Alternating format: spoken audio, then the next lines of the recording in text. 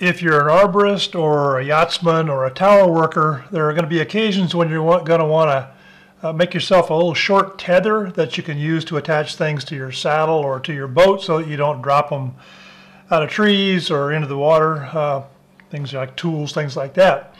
One way to do that is with a little tether that's made out of Dynaglide, which is a spectra material, super strong, very easy to splice, like I have here, and I'll show you how to do that in this video.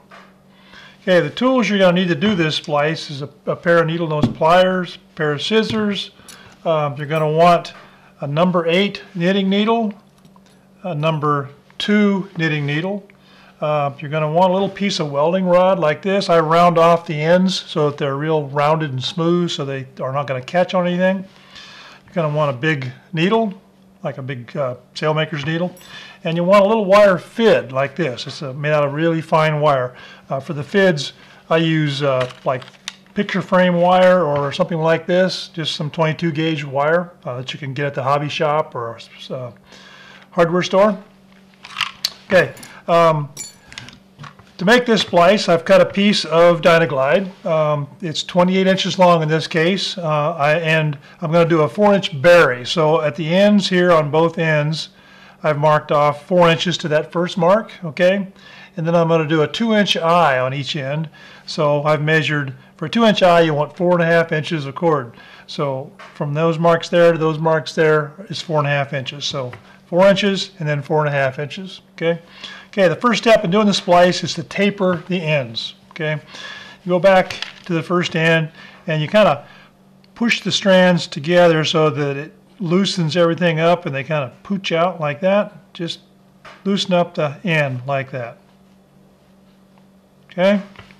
All right, then you take your big needle and you start pulling out strands starting about 1.5 inches. Just take out about 4 or 5 strands. Just pull them out of there like that.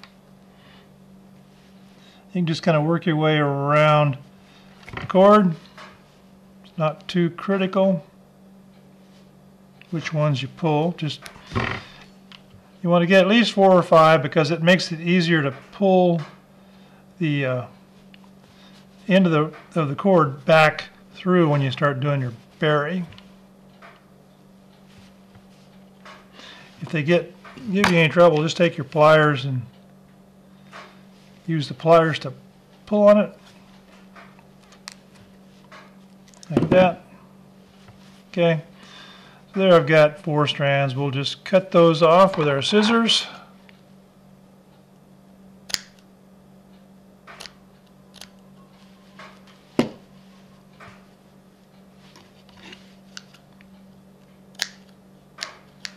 Okay, and do the same on the opposite end. Go back over there, starting back about 1.5 inches, loosen all the strands up.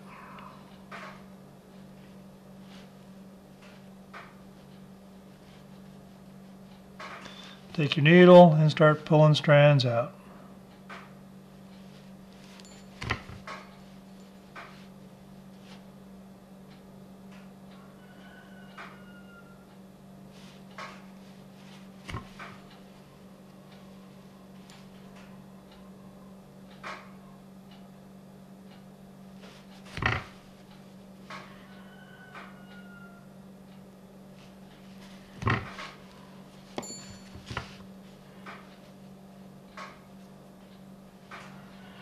And once you get them all pulled out, just cut them off.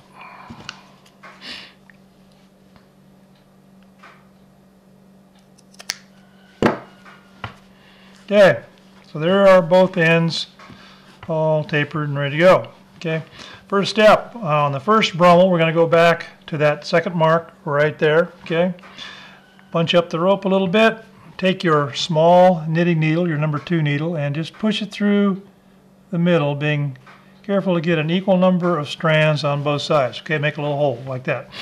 Then pull that out, take your big needle, shove it in the same hole and enlarge the hole like that. Okay, now we're just going to take our end here and we're going to shove it through that hole that we created. Just like that.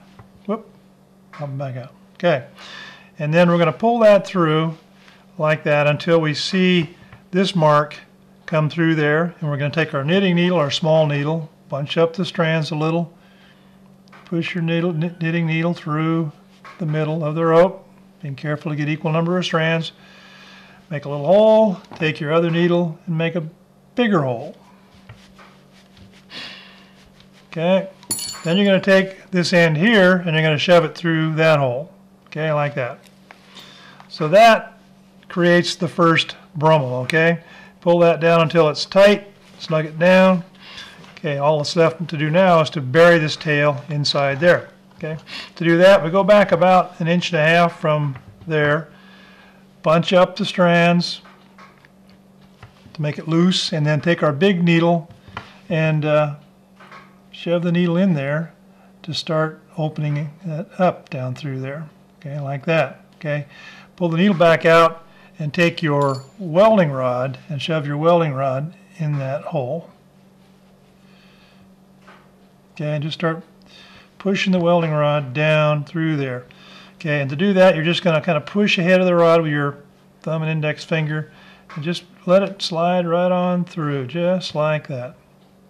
This is where that rounded end is really nice because it doesn't catch on any strands as you move down through there. Okay, push it on down until the welding rod is right in the throat of the splice. Okay, right there. And then just push the welding rod out of there. Just kind of work it through until it comes out between the strands like that. Okay, then bunch all that up, hold it like that, pull the welding rod out and take your wire fit and shove it through there. Okay, it'll just go right on through. Okay, then open up your fid down here, grab the tail in the fid and pull it down until it's starting to go into the cord. Okay, if it gets tight like that, just push it back out a little bit. Take your knitting needle, shove it in there and kind of open up the opening a little bit. And that way it'll just pop right through there. See that? Okay. Once you pull it through, you take it out of your fid. Pull it tight, grab this tail right here and pull tight so it pulls that eye nice and tight, okay? And then you're just going to milk this down until it covers that tail. Okay? So there's our first eye, okay? Now we're going to go over and do the eye on the other end, okay? It's the same procedure except this time we're going to do a Mcdonald Brummel since we can't push this big fat end through our opening. So to start a Mcdonald Brummel, you go back to the second mark here, up the rope. You loosen it up a little bit, take your small knitting needle and shove it through the rope right there. Get an equal number of strands, okay? You got a little hole now, just take that, shove in your bigger needle and enlarge the hole, okay? Just like that. Pull it back out, take your tail here and shove it through that hole. Now in this case, you're going to pull this down until it's almost tight like that, but not quite, don't pull all the way through. Just leave a little eye like that, okay? Then you're going to go up here to the first mark, bunch it up a little to loosen up the strands, take your small knitting needle, shove it through the middle of the cord with an equal number of strands on both sides, make your hole, take your big knitting needle, shove it through there, make the hole even bigger, okay? Then you're going to take this tail and shove it through that hole. Now this time you're going to pull it all the way through until the rope inverts itself, okay? So you're just going to keep pulling until it pops through like that, okay? Then you're going to take your knitting needle and you're going to shove it in that little hole right there that you created, okay? Kind of got there we go, okay? And then you're going to take your bigger knitting needle and enlarge the hole even more. Okay, like that. Then you're going to take your pliers and you're going to stick them through that hole like that right there. And then you're going to use the pliers to spread that hole and make it bigger like that. Okay? Then you're just going to take keep your pliers in there, pry the jaws open like that. Take this little thing, stick it in there, and grab it with the pliers like that, okay? And then twist it sideways and pull it right on through that hole, just like that. Pull it out like that, and then pull on the other end here to re-invert the rope, to reorient. Okay, see how it pops back on itself?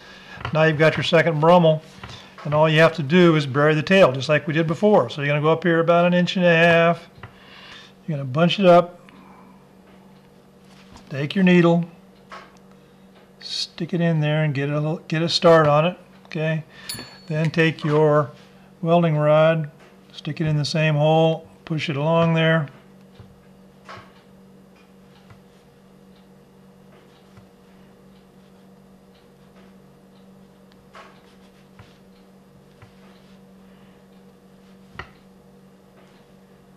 Just keep pushing on through.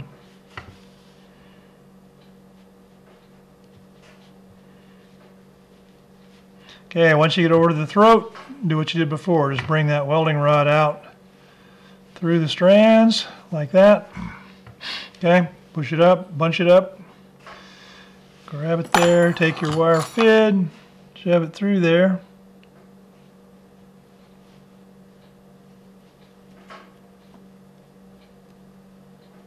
Like that, okay. Spread open your wire fid here.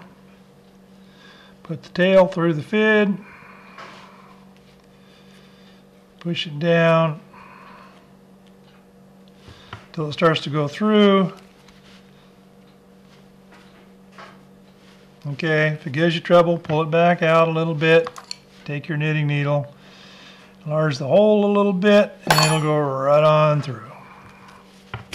Okay, once it comes through, pull this down tight, okay, like that. Pull it nice and snug. Okay, then milk that cover back down over that tail like that. And there you've got your tether. So that's a very easy way to make a short tether, or a long tether if you want, in Dynaglide that you can use to attach equipment to your belt or whatever you want.